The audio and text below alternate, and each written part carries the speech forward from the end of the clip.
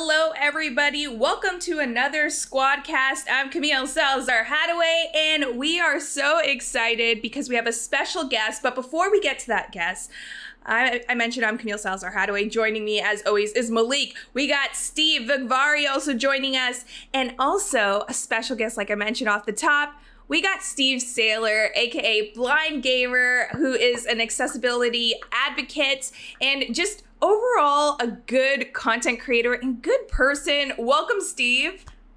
Aw, thank you. Thanks so much for having me. I always love when I'm able to awe someone, you know, off the top. Yeah. That's always a good sign. That's always a good sign. And speaking of being able to awe someone, I see you over there, Camille. You're being humble. You know, yeah, being super laid back. Okay, come on.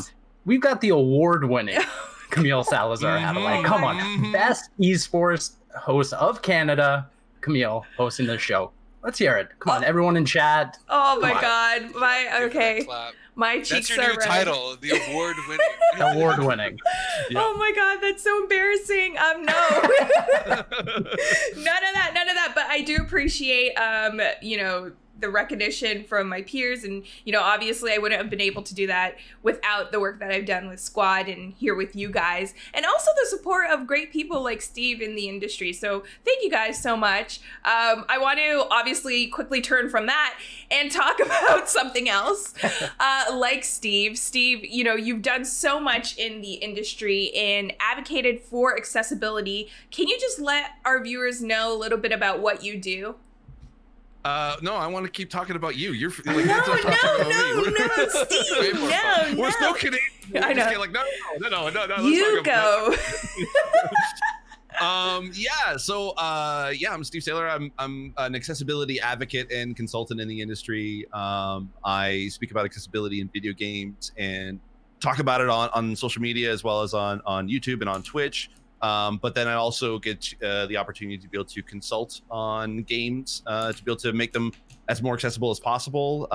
Games that I've worked on, that I can talk about, is that I was one of the consultants on The Last of Us Part 2 from Naughty Dog. I was also credited and part of the accessibility consulting for Assassin's Creed Valhalla and Watch Dogs Legion. And essentially what that means is that I got asked to kind of come to the studio and just sort of see what they were working on and kind of offer suggestions and how to be able to make them more accessible for blind and low vision users, and just kind of around just sort of general subject matter in regards to accessibility. And yeah, that's basically kind of what I get to do on a regular basis. And I also get to show off, this is Leonardo. Don't mind him. If he starts moving or talking, then we have other I have other problems, then just we'll let you know. Yeah, okay, cool. It'd be like a whole Chucky saga going on, which, I mean, I probably would watch that movie. Obviously I would want you to be safe, Steve. Like, of course, but it would be entertaining. If the lightsaber that he's holding starts lighting up, then I've got problems. I love that you call him Leonardo. Leonardo, yeah. Well, I figured, I'm like, I have no place to put all my lanyards from different like conferences and stuff I've been in. So I'm like, well, he's got a neck. I could just hang it on him. So what else do you have going on back there? I see a few figures. Yeah. What's like your favorite piece? Well, I mean, other than Leonardo, I've got the Last of Us Ellie, that was gifted to me from Sony. It's the statue where she's playing the guitar. Yeah. I've got a Matrix thing back here. I've got the God of War statue from 2018. That's my sort of Xbox kind of shelf. I've got an Xbox pair of custom Nikes and ooh, that's nice. Controllers and the So those are kind of like my favorites, and there's a Star Trek shelf down there too. Okay, I was just about to say, because I know that we do have a Star Trek connection. Steve and I, we love Star Trek. LeVar Burton for Jeopardy, hashtag Star Trek, just putting it out there. Jordy LaForge! I love that! This was a gift from my brother. This is an original like mug. I remember from those. The 90s. I remember those. I'm trying to find my Worf. Yeah, to go with you. That's so this cool. I have like the certificate of authenticity. This was like this is from the 90s, and it's in really good condition. But I'm like, you know, just gonna. That's unreal. I haven't seen those in like 20 years. Yeah, that's crazy. Have you ever drank from that? So this is my original tricorder. That's cool. It doesn't work anymore. Like, it doesn't like light up and make the sound effects as it does. But I've had this since I was like 8, 9 years old, somewhere around there. I find like Star Trek toys are really hard to come by now. Like I have a Worf, which is at the very top shelf. I can't get him right now, but like the action figure Worf. Yeah, like, the action figure Worf, yes, and then I used like to have that too. Yeah, he stands on like the emblem, the Starfleet emblem. Yeah, yeah. I have that one, and I have the Captain Picard one as well from that same set. See, I really want Captain Picard, and then I have the Pop Funks, but that's pretty much all that I have. Oh, okay. But I really want a tricorder. I feel like we completely nerdified this SQUADcast to the point where Steve and Malik are just like, all right, you guys go. To be fair, I was a Star Wars person. Oh, Sam. So, I do have a Star Wars one, like shelf back there. There we go. I have a Darth Vader, Mr. Potato Head. That's and I have like one of the drones of one of Darth Vader's TIE Fighter. Okay. It's the one that like you can control with like your phone and actually is a drone. Doesn't have a camera, but you know, it's I think we're also missing one other piece back there, Steve. You know, you got that sign. Oh, Blind Gamer Steve? Yeah, why don't you put that out?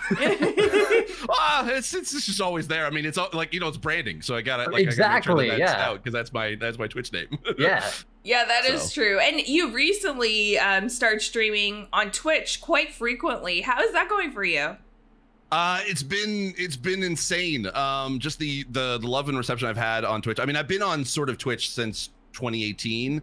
I started playing it or streaming on it because I had a friend of mine who I've known for like now 13, 14 years, and he's a diehard like Destiny fan. Okay. And I was like, I really wanted to get into it. So I said, hey, would you want to be able to like maybe sort of guide me through the game and kind of like teach me how to be able to play it? And he goes, yeah. And like I said, well, maybe we can stream it together and kind of like make some content out of it. And they're like, yeah, let's do it. So we've been doing it every Thursday since 2018. And I was on Twitch for a bit then, but then I was on Mixer. I was on there until it went away. May it rest in peace. RIP. And then then I started back on Twitch, and ever since then I got partnered, which was so insane. And I've been invited to a few things for Twitch now that some I can say or some I can't say, and I was invited to be one of the hosts for the ID at Xbox event, which was so cool. It's like it was actually honestly the first hosting gig that I got that in the gaming industry. It was really cool. So yeah, no, the move back to Twitch has been absolutely amazing. Oh, that's awesome. That's awesome. And I love the fact that you're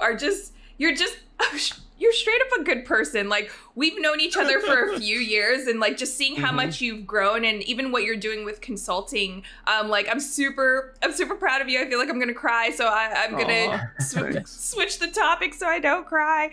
Someday we'll get to work together finally, Camille, because I know we were there was that one project we were gonna do. Yeah, we were supposed to do something around Cyberpunk, but that didn't happen. And you know what? Maybe that was for the best. Maybe that was a good thing. You read the tea leaves on that one. Yeah, we kind of like, no. Yeah. Yeah, speaking of Cyberpunk news, we're going to actually be talking about Cyberpunk's patch, their 1.2 patch, as well as CD Projekt Red's Vancouver studio. Before that, we're going to talk about Kojima's deal with Xbox, those rumors, as well as the article that came out from Bloomberg about Sony remakes over new IPs. We'll be diving deep into that conversation. So if you are watching and you have thoughts on that, collect your thoughts, and then we'll start talking about it. But I do want to ask you a few questions, Steve, not Steve V. I need to actually now separate you guys because we have two Steves. We're gonna get into the thick of it. All right. Just call me Steve-O. Okay. I mean, like you could like, but we're still like white guys with glasses, so absolutely.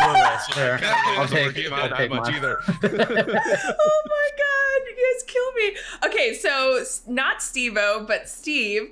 I'm gonna ask you, how did you actually start off as a gamer? So like, what was your first game that you started playing? Was it your family that kind of introduced you to gaming? So it's kind of a fun story. I remember my mom took my brother and I to a local video store where I grew up. It was called Jumbo Video. And my mom bought an original Nintendo system because yes, I'm an 80s kid, and she bought it saying that it was going to be a Father's Day gift for my dad. but when we gave it to him, he never touched it. So it just kind of became sort of de facto. I think she kind of bought it saying it was my Father's Day gift, but in reality, she kind of bought it for my brother and I. Yeah. But it was funny, like when we first kind of loaded up, like we didn't know anything about video games whatsoever. So my mom actually thought that the system didn't even come with a game, that you had to buy those separate. And so we bought the Three Stooges video game for the NES. Because she was the only one that she thought, oh, this will be good for kids, and so then we opened it up and we realized, oh, there's actually 2 other games. There's Mario and there's Duck Hunt. So we played it, and I remember actually it was fun. Like essentially, my mom, my brother, and I would essentially like play Mario, and we just passed the controller back and forth whenever we would die, which meant that I didn't really get to play that much because I died very frequently. I used to think that I sort of like really sucked at games, because I just didn't have the eye-hand coordination to do it. And I remember actually my mom had beat Mario before my brother and I actually did. I remember actually waking up at like, I think it was like probably like 1, 2 o'clock in the morning. And I went downstairs and I saw my mom, like all the lights turned off, except that she was sitting by the glow of the TV, and she was on World 8, World 8 and Super Mario, and she was determined to be able to beat that game. And then she found the NES version of Monopoly, and that's the only game she's ever played since. And she's addicted to that. Oh my gosh, she's an OG gamer. Oh yeah, you never want to go up against her with Monopoly, to the point where if you beat her in Monopoly, she'll refuse and say it didn't happen, just to kind of keep her streak alive. So yeah, I tried to be able to play a lot of games as a kid, but it was kind of always, I was more watching like my brother and my friends play than I got to play, because there was a lot of games that I couldn't be able to see that well. I had to sit really close to the TV, and that was really difficult, because of course at that time in the 80s and 90s, TVs were really small. Yeah. So you couldn't like 20 inches was like, that was like a huge, that's like big screen TV right there. And so I kind of grew up, I was sort of more of a casual gamer at best. And it wasn't until actually even like all throughout my entire life, I was mostly a casual gamer. It's like to the point where I tried to be able to keep up with games, but they became really difficult for me to be able to play. And I was just like, it just kept feeding into the fact that I just thought I sucked at games, and to the point where I even sold all my consoles. I didn't have any. No. I basically was like, I gave up on it altogether. That was a sad day. Selling my, because at the time I had a 360, and I sold it. Like I went to like a local store to be able to sell it, and it was great to be able to have money like from it, but still, it was like, it felt like kind of like, oh, that's an end of an era for me. Yeah. And then jumped to a couple years later. I was sort of joking around with my friends, and I was like, you know, it'd be funny. I did like this sort of like I've been telling you for years, I sucked at games. It's pretty good to show you proof, and then maybe I should just do it like as a YouTube channel. And then that's kind of where that whole started, and that was like February of 2015. Wow, what a journey. It's interesting as well to hear your perspective of older games, because you know, now I think games they just have so much graphics. There's so much going on the screen. So just your opinion, do you think older games like back on the NES era were a bit easier or more accessible for players than it is now? Actually kind of the opposite, because a lot of games didn't really have a lot of settings in them. So there was no, like, also you couldn't adjust like the difficulty of a game. That's true. I know a lot of my friends who basically say that they played certain games, but they never actually did finish them because it just the final boss or whatever was too difficult. So that was generally my sort of thinking of it. Oh, it's just too hard to be able to play. I didn't think about accessibility, or that it was my disability got in the way. I knew that being blind had a factor in it, because like I just couldn't really see that well, and that was that. But I never really sort of felt like that was the thing that was actually preventing me from being able to be good. I just thought like, oh, that's just a skill that I just don't have, is playing video games. And it actually, to jump to even like all the way to 2017, after I had already done my YouTube channel, it was mostly just to kind of entertain like people. Like I kind of got to a point where I was like so bad at games that it was just more funny to watch me fail. And I would laugh at myself at it. Like it was like self-deprecating humor, which was great. And then I was invited to like a UX summit in Toronto, and it was run by Ubisoft, where they basically had like developers from all across the world coming to Toronto to be able to learn about UX and UI design. And I didn't even know going into the second day. Like I was on a panel. I didn't even know that day was all focused on accessibility and disability. I kind of didn't even really know what accessibility meant at that point. And I was literally sitting on stage, and I was with people from Microsoft and from Naughty Dog and Ubisoft, and I was in a room full of like people from all over the industry, and I actually literally had an epiphany in the middle of that panel where I was like, okay, well, I've been telling myself that I sucked at games for years, but in reality, it was that games sucked for me. And then, so that kind of like, that's what really made me think, oh yeah, no, accessibility is something that I really need to focus in on. And that's kind of where I was like, I wanted to make sure that the kid that I grew up being where I was like, it was just too hard to be able to play games. I didn't want that the kids to kind of grow up now that want to be able to get into video games, but can't because of a disability. I want to make sure that those kids can be able to play games and enjoy it, whereas I couldn't back in the 80s and 90s. Ah, okay. Wow. That's really interesting to see, like, how you kind of have that epiphany, just, you know, which seems out of nowhere, but you're kind of also in the right place at the right time to have that epiphany.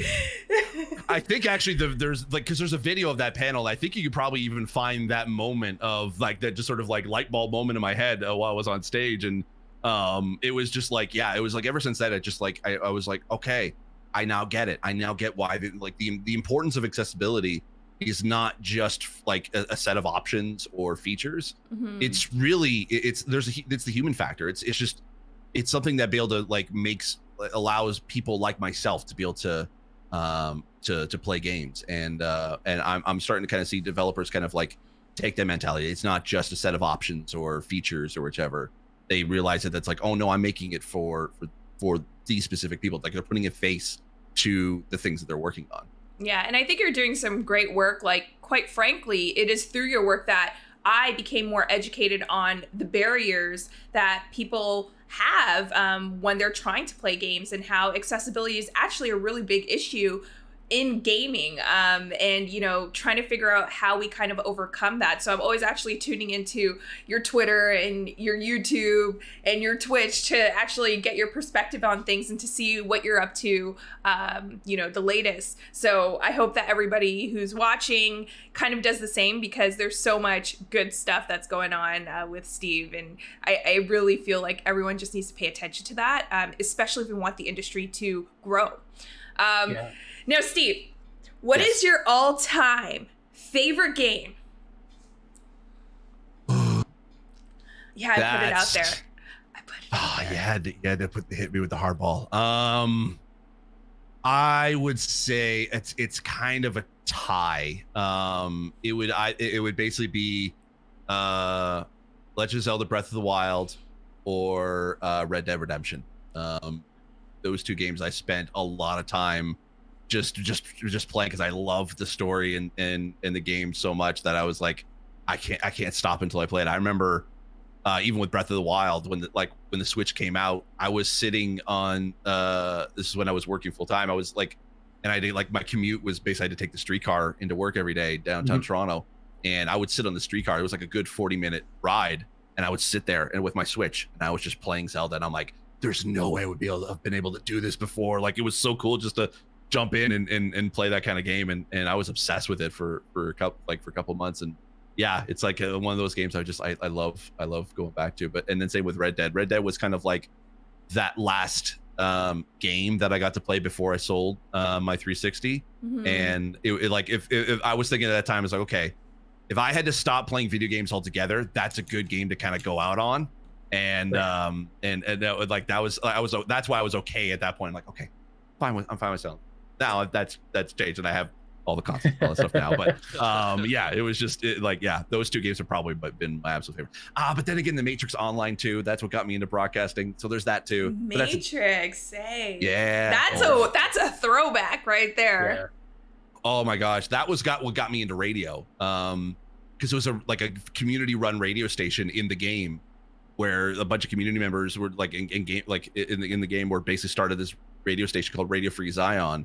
And I auditioned to be a DJ, and they accepted me, and I was like, and I basically was DJing for a lot of the players, anyone that could come out to these clubs within the game, to the point where when they shut down like this is during the beta of the game. So when they shut down the game, they basically had this sort of like end of world event where everything kind of like the mold just kind of like faded, like folded in on itself. And we, as a radio station, we broadcasted like it was like War of the Worlds. We had reporters out in all different parts of the city, and like we actually got like because I think it was Monolith at the time that developed it, and we actually got like a special like thank you package from them as DJs, because like thank you for making that sort of end of world event like just this really, really cool thing. And yeah, like that one, yeah. And then I was like, at that point, I'm like, that's what I want to do. It's just be in broadcasting, creating content and stuff like that. So that's really cool. I've never heard of that before, actually. Like that's such a obscure job.